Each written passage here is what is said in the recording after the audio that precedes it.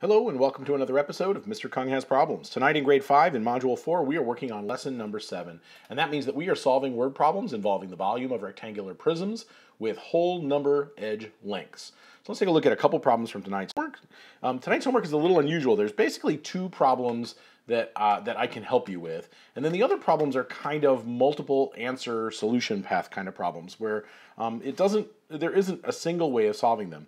So I'm going to do those two problems, the two problems that I think I can help you with, and I'm going to leave the ones that are a little more open-ended for you guys to work on. So let's take a look at problem number 1. Problem number 1 says, Ren makes some rectangular display boxes. Ren's first display box is 6 inches long, 9 inches wide, and 4 inches high. What is the volume of the display box? Explain your work using a diagram.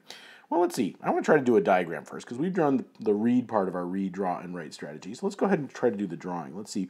We need something that is 4 inches high, okay. We need it 6 inches long, all right. So 4 inches high and 6 inches long and then 9 inches wide. Wow, okay, so it goes way back. So I'm going to say, there's our diagram. So this is 6 inches long, 4 inches high, 9 inches wide. What's the volume of our display box? Oh, okay, well that's easy. We've remembered our volume formula, and so we're going to have our length, which is 6 inches, times our width, which is 9 inches, times our height, which is 4 inches, and we're going to get our volume that way. Let's see, so 6 times 9 is 54 square inches times 4 inches, and let's see, I think I can do that as mental math because 4 times 50 would be 200, and then 4 times 4 would be 16 more, so I think that's 216 cubic inches. Let's see, the volume is 216 cubic inches. And I think our diagram really helps us there, right? Let's reread. 6 inches long, yep, right here. Oh, I should probably put my units in there, right? 6 inches long, 9 inches wide, 9 inches wide, and 4 inches high. Sure enough, 4 inches high.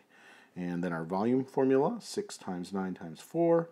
We can do these in any order, but I chose to do 6 times 9 first, and then multiply by 4. Remember that our units are cubic inches, and we've done the right part of our read, draw, and write strategy. I think we're done. Okay, now problem 2 is a different kind of a problem, right? It's a more open-ended problem about how you can solve this in any number of ways. So I'm going to let you solve that. That's about how Jeffrey wants to do his planters.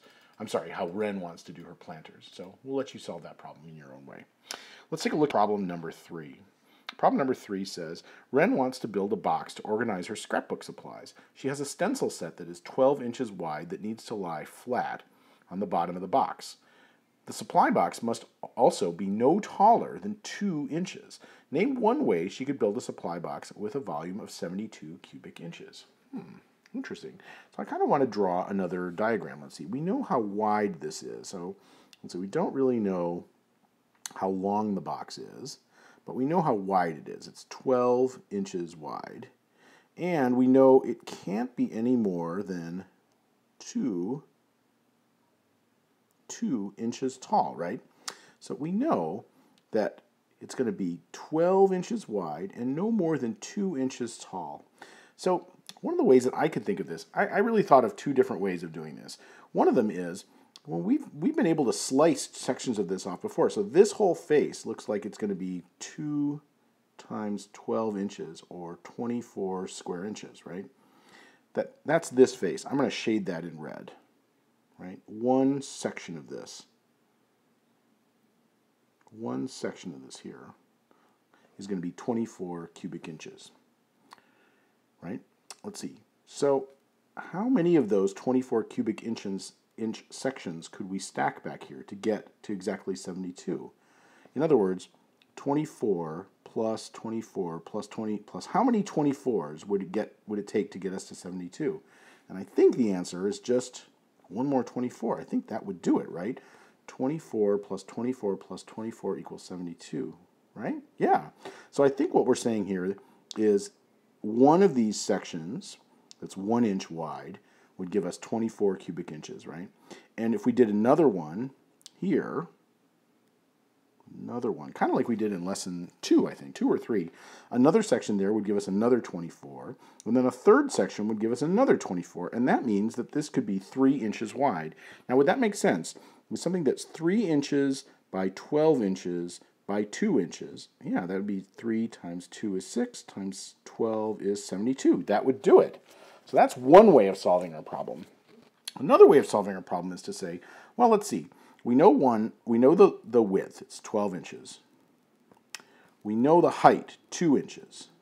We do not know the length, right? So I'm just going to put a big L there for length. And that we know that we're trying to get to 72 cubic inches. So really, we have kind of a mystery value. How many inches is this? And if we went ahead and did our math here, 24 square inches times 12 equals 72 cubic inches, right? We still have a mystery. Now, we could maybe solve this with mental math. And with mental math, we could say, what number times 24 would give us 72? And we might be able to do that mentally and just say, hey, you know what? I think that's 3. In fact, it is. But we also might be able to say, you know what? In every multiplication problem, there is a division problem, right? Instead of taking the product of 24 and L and getting our result, which is 72, right? Our two factors, 24 and L, and our product is 72, we could take this as our dividend, 72, divided by either one of the factors, in this case, let's say 24, that would give us the length, right? 72 divided by 4.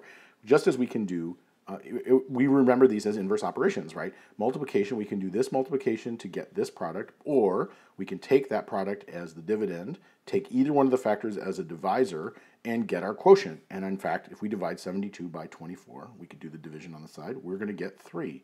So I think there are at least 2 or 3 different ways we can solve this problem for Ren.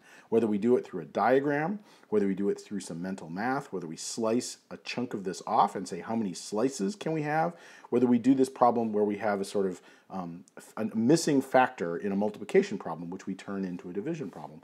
I think there are a variety of ways that we can solve that problem for Ren. All right? Well, thanks for joining me for another episode of Mr. Kung Has Problems. I'll see you again next time. Take care.